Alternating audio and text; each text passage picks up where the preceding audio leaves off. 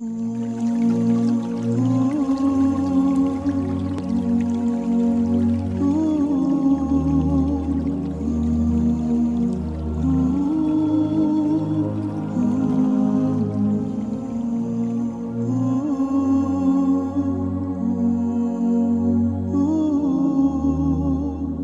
want to teach you 5 of those things which deserve your greatest anxiety to acquire them. Have hope only in Allah. Be afraid of nothing but sins.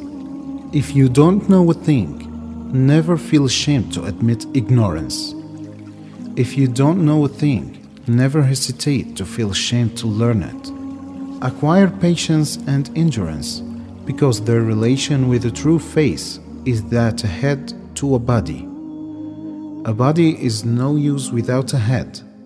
Similarly, true faith can be of no use without attributes of resignation, endurance, and patience.